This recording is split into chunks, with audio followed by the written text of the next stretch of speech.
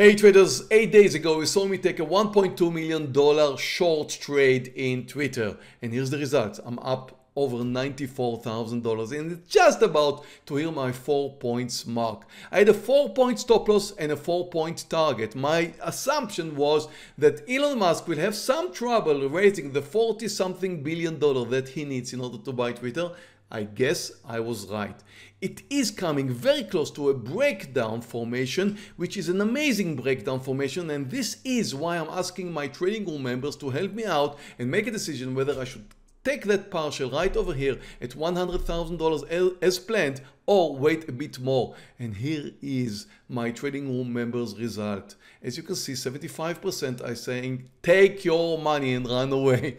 Well, I was about to say, well, they're probably gonna help me out, give me some support so I could stay a little bit longer, but the answer is no, and I guess I should stick to my target. Now I've got 25,000 shares short, and I will cover 20,000 shares. I don't want to cover everything. I'm going to cover just a part because I think it's going to continue. I'm up over $100,000, just took my partial and left 5,000 shares. And as you can see, it just broke down under the lows, and look at the result.